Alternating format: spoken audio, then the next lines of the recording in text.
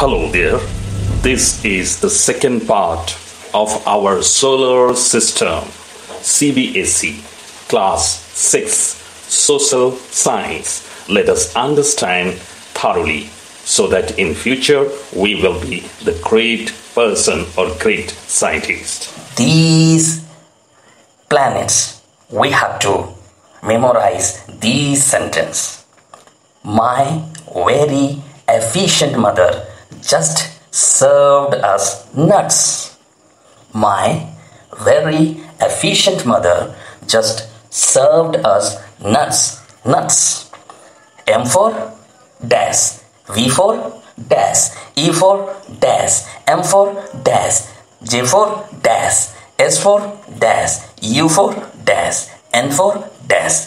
You have to fill them and you will get memorized with 9 planets, where the beginning of each word is the same as the first letter of the planet existing at that position in the order. Till August 2006, Pluto was also a planet, but it is now recognized as a dwarf planet. Further, we will understand what is dwarf planet, what is God particle, and so on. The shape of the earth is called a geoid. This means it is not perfectly spherical, since it is flattened at the poles. The earth is probably the only planet that can support life. This is because its temperature, resources like water and oxygen, etc., are present in the proportions appropriate for life.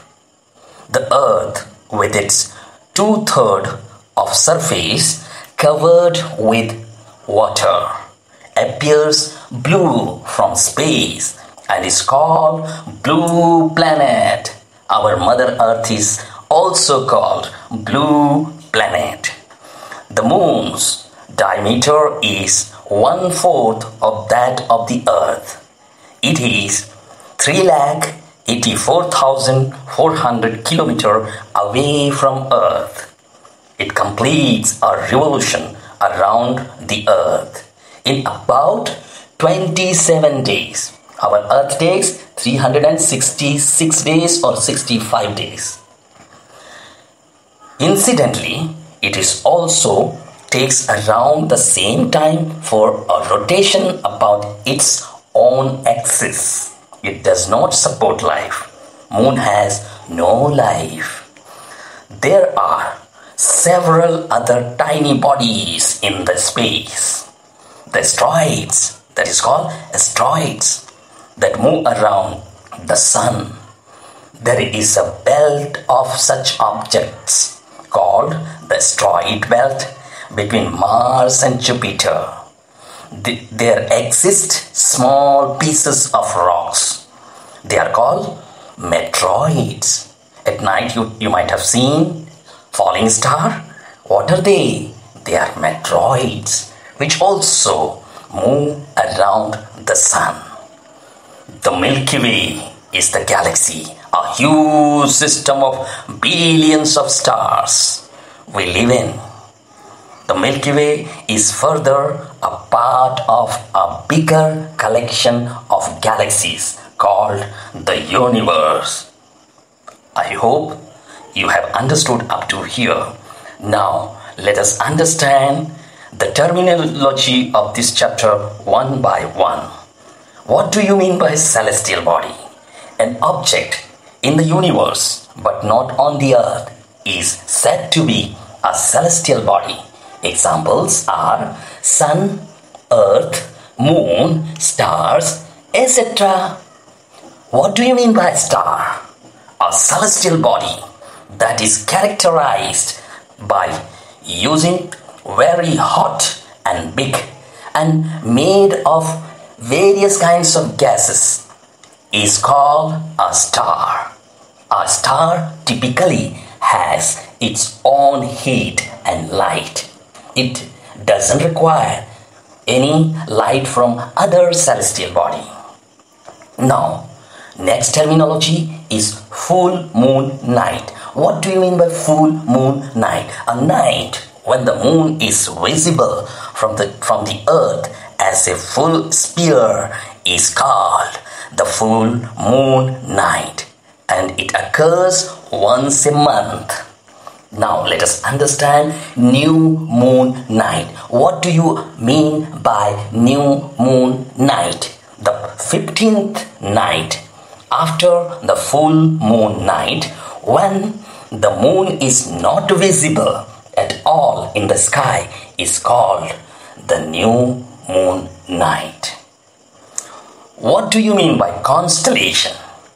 A group of several stars which can usually be recognized by a definite pattern is called a constellation. For example, Ursa Major, Scorpio, and so on. What do you understand by planets? A celestial body which revolves around a particular star in an orbit and gets all its light from the star is called a planet. Earth is also a planet. Jupiter is also a planet. Means all 8 celestial bodies that exist in our solar system are called planet. What do you mean by satellite? A celestial body which revolves around a planet in a particular orbit is called a satellite. The moon is a satellite of the earth. Do you know how many satellites Jupiter has? Yes, it has 12 satellites. Means 12 moons it has. So interesting. Now, next terminology is orbit. What do you mean by orbit? The particular and definite elliptical path in which a planet or satellite always remains is called the orbit of that planet or satellite. Means the path by which it revolves around the planet or the sun is called orbit. Next one, what do you mean by sun? The sun is a star that acts as the head of the solar system and around which all planets revolve. Note that the sun is not at the center of the orbit. Instead, it is like in the figure above given. It is given in your book. See it and you will understand. It is not in the center. What do you mean by inner planets? Okay, next terminology is inner planets. The inner planets are the planets that orbit around the sun, between the sun and the asteroid belt, that is, are close to the sun. These are Mercury, Venus, Earth, and Mars.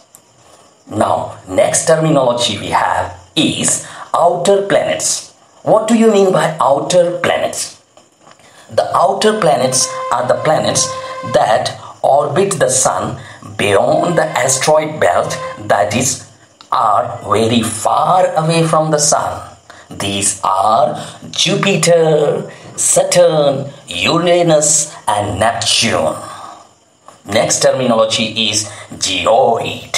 What do you mean by geoid? The shape of the earth is called a geoid. A geoid is a spherical except for the flattening at 2 places diametrically opposite to each other. Okay, next terminology is poles. What do you mean by poles? The 2 places diametrically opposite to each other and which lie on the axis about which a spherical body rotates are called poles. Okay, next terminology is asteroids. What do you mean by asteroid? A large number of tiny celestial bodies which move around the sun and are mainly present in a belt between the orbits of Mars and Jupiter are called asteroids. Means you might have seen in Discovery Channel, it is a body, it is a physical body of the space. It has been revolving around the sun, or some of them are revolving around the sun, some of them are in the galaxy, other galaxy too. Okay, now let us understand what do you mean by meteoroid. A small pieces of rocks which move around the sun are called meteoroids. Or it is a small pieces of sand, very small piece, and it has been revolving around the sun. Okay, now next one, that is galaxy. What do you understand by galaxy?